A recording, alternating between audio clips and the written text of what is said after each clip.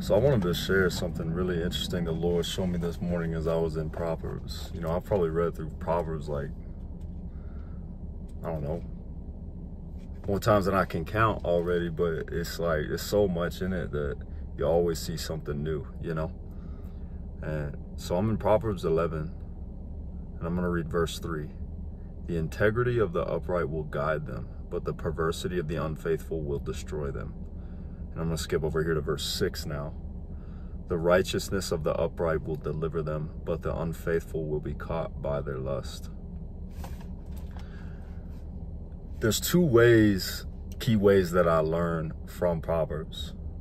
The first way is just taking it for what it says as good wisdom, and that includes breaking down words and, you know, word studying with Strong's Concordance, looking at the Hebrew, and just taking it for what it says. The second way that I personally learned from Proverbs is by understanding that Solomon wrote a lot of these things and then fell victim to them himself, is what is so intriguing to me. And I've looked into this, what the scholars think. The scholars believe that Proverbs was written prior to Solomon falling into so much trouble with his 700 plus wives and concubines. That's astounding when you think about it. Now, I personally believe that some of the first chapters of Proverbs that are specifically about women, they seem to me like they were written from a place of Solomon's experience with having fallen into so much trouble with women. I find it very hard to believe he would write the depths of what he did in those first several chapters of Proverbs and then go do those exact things. That's me personally, but then again, at the same time, it's like maybe he did. And here's why maybe potentially he did.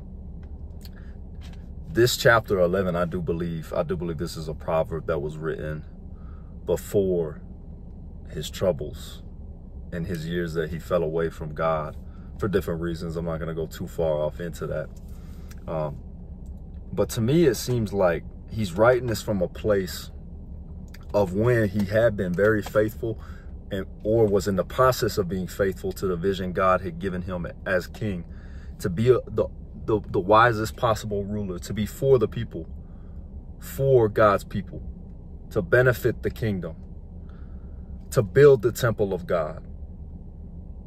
You know, I don't think it's a coincidence that temple was built, that Solomon took that vision from God and stayed faithful. I mean, it was like a 7-year process to build that massive temple. So I believe he's writing this from a place of where he's in the process of being faithful to that vision. But here's what I believe the Lord spoke to me. So Solomon was able to write this, that the integrity of the upright will guide them, but the perversity of the unfaithful will destroy them.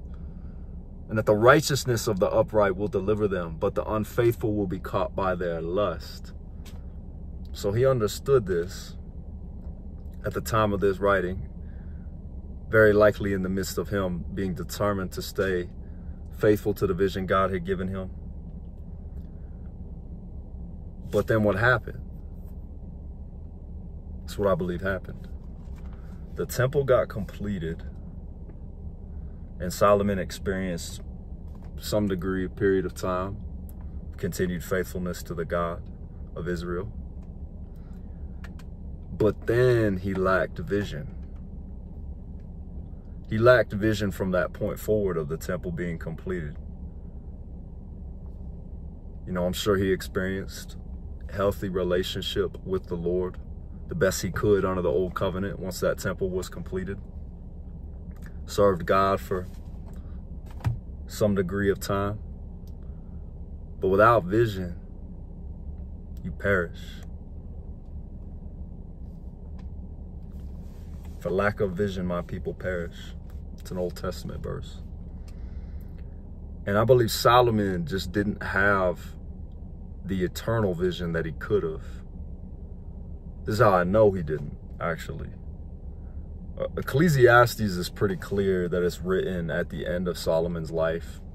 Virtually all scholars agree on that, despite background. or denomination. And if you just read it as a believer for yourself, you can tell he's writing towards the end of his life. He's talking about everything he's experienced. And Ecclesiastes is a book you have to read with the understanding that Solomon was missing a very important piece of information.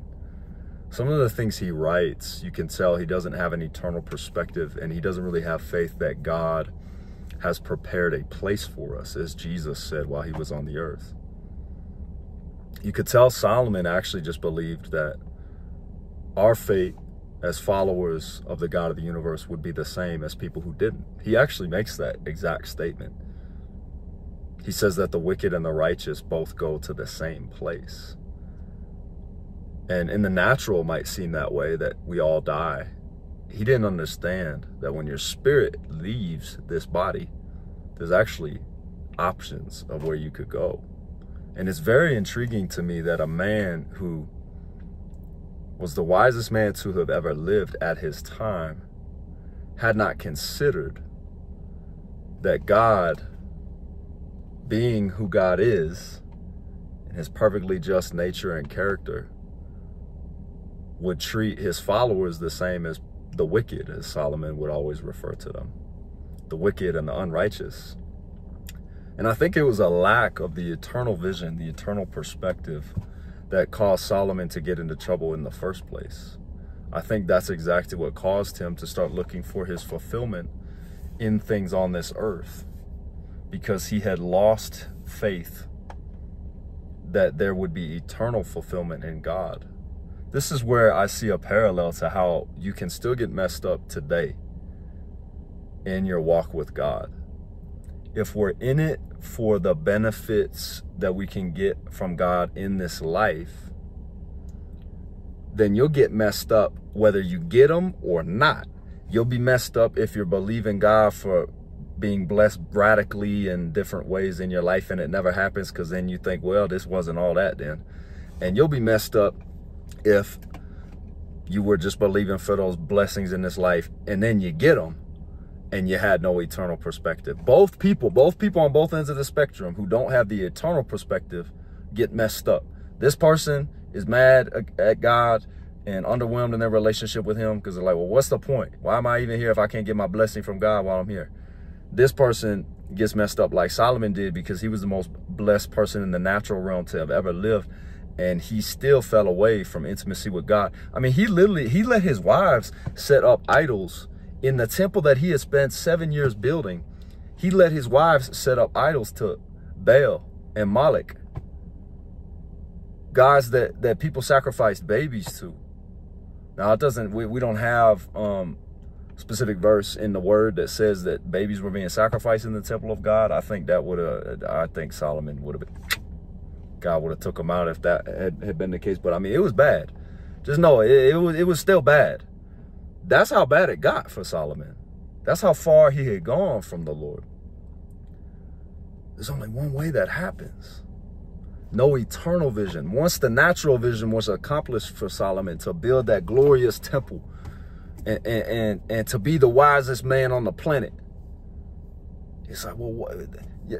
He had everything at his fingertips. He had no eternal vision. We need eternal perspective. I want to be blessed by the Lord in this life. Of course I do. But I am blessed by the Lord right now. I already am. I know he's going to increase me in the natural. You know, to the physical eyesight, people will say, wow, he's really blessed. But I'm already blessed now. You're already blessed now if you're in Christ. We're already blessed because we have that promise of eternal perfection. We need eternal vision. If we don't have eternal vision, then we'll end up just like Solomon was warning about. We will end up being caught by our lust. We will end up in perversity and unfaithfulness, and it will destroy us. The only way we remain faithful and the only way we remain focused is with eternal vision. Jesus has gone to prepare a place for us, perfection for all of eternity, with the other people who believe that message and with the God of the universe himself. That right there is a vision worth living for.